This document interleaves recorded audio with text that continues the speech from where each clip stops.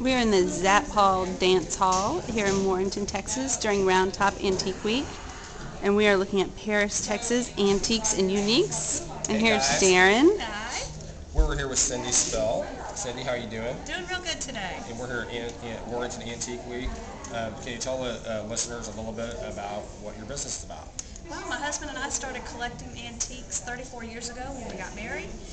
Stored them away for our retirement and decided that before our retirement actually happens, we need to go ahead and come out and start sharing some of our treasures with everybody since our warehouse is absolutely full.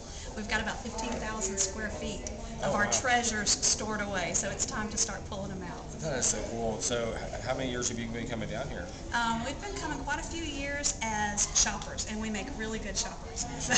This is our first year as a dealer here, and then we've been actually hitting some of the shows around the country, more of the southern part of the country for about the last 4 years. Oh, very good. You can get a lot of cool ideas. Oh, definitely. Too many. We go back with a notebook full and then really don't do half of them, but it's fun to think that we're going to. So a lot of your stuff I notice is antiques more than just vintage. Yes, we do a lot of antiques. We love estate sales. We love to get antiques from out of containers that come over from European countries, and that's why we call ourselves Paris, Texas, because we have an international journey that we've been going on, but we're from Texas, so we kind of combine the two, and it's just kind of an attitude.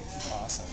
Well, on one of our taglines on Junk in My Trunk radio show was Woo Doggies. Can you give us a Woo Doggies? Woo Doggies! All right. That's great. Thanks for listening.